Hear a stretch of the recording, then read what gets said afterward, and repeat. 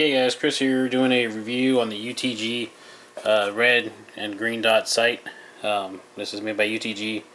They're about $35, $36. I got mine off of Amazon, as you can see it right here, for $36 with free shipping. For the money, this is actually not a bad sight for your 22. I would strongly recommend not putting it on anything like bigger than a 22 mag, just because I don't think it'll hold up. It is a cheap red dot sight, but it actually has hold zero. You'll see in the following videos that we have shot it. And this gun's already been safety checked, so don't worry about it. Also, let's see if I can get these caps open.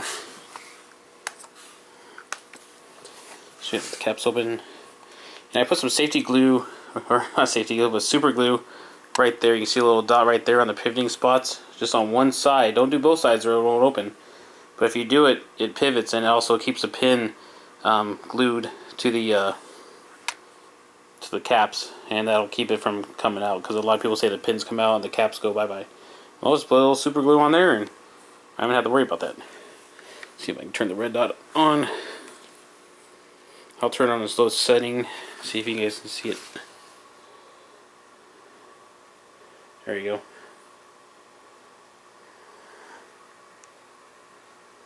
Not a bad little red dot. That's on its lowest setting. So all in all I can say is, you know, for 22, I think this is perfect. Comes with a really nice box.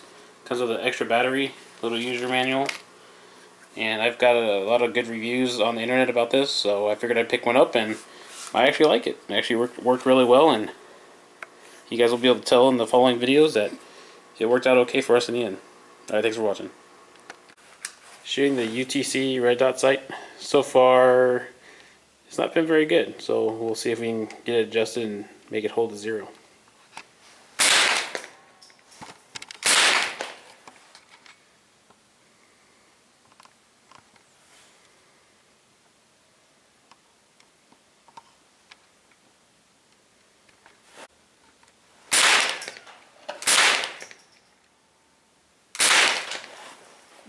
Now it's just a tad high. Well, I never did bring it down. Probably needs to go 2, 3 clicks down.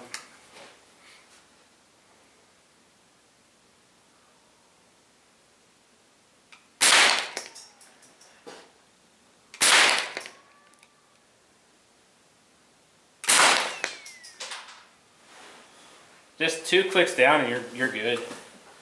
It knocked off one of the covers. That's shooting right there. I'm right there. Okay, are you ready? Yep.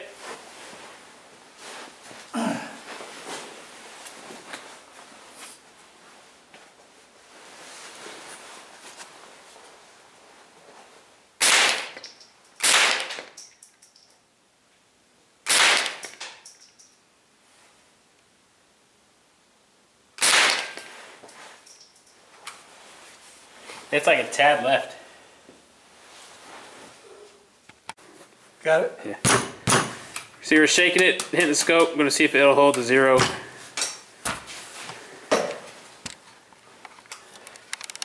Simulate just driving around in your truck.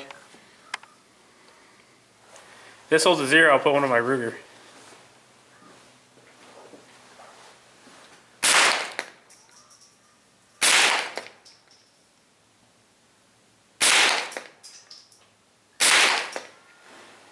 Keep going.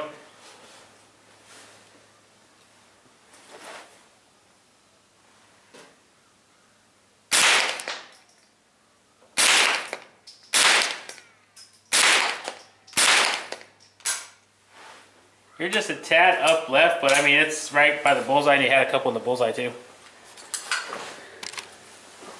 So that's not too bad for the UTC red dot. I think I'll have to buy one for the Ruger now.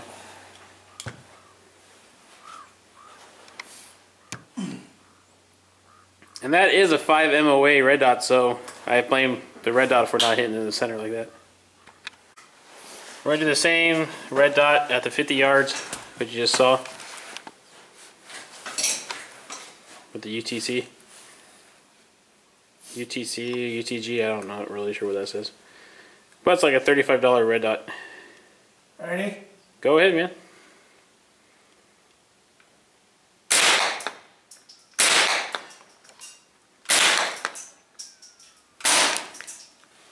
That sounded funny.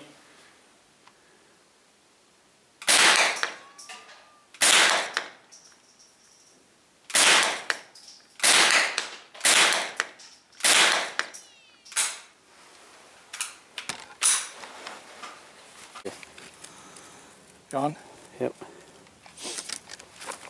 Well, it's holding a grouping at 50 yards. A little high here. That might have been me though. I wasn't quite lined up on the red dot, but once I repositioned, I started holding a grouping. So you need to lower it about an inch? No, 50 yards I'd leave it. Okay. You're still dead center, or center mass. For 22, personally, anything within the 8, I would call good at a 50-yard range.